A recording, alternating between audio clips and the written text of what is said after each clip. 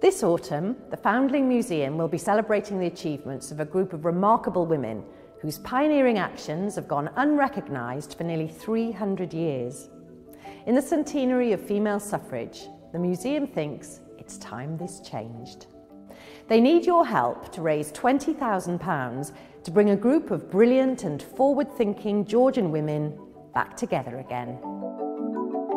In the 18th century, Thomas Coram wanted to open the Foundling Hospital to care for babies at risk of abandonment.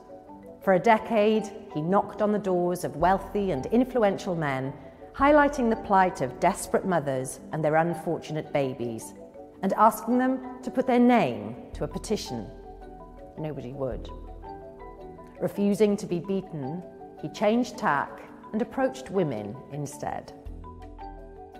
Charlotte, Duchess of Somerset, was married to the richest man in England. She was just 18 years old and had recently had her first child, and Coram's story clearly moved her. In 1729, in the face of male indifference and risking society's disapproval, she put her name to Coram's petition. Her support was the catalyst. Her fellow duchesses followed suit. Coram now had 21 signatories, enough to put a petition before the king from the ladies of quality and distinction.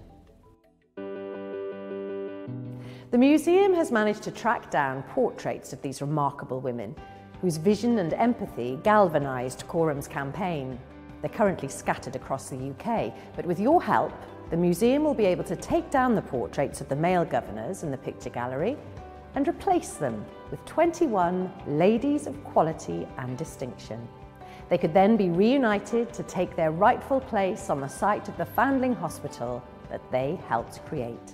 As a thank you for your donation, you'll be able to choose from a number of rewards, including artwork by Matthew the Horse, designed exclusively for this campaign, and invitations to VIP events during the year of Vote 100.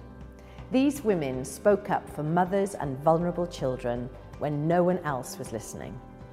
This is your chance to speak up for them and put them back in the picture. So please, support the campaign.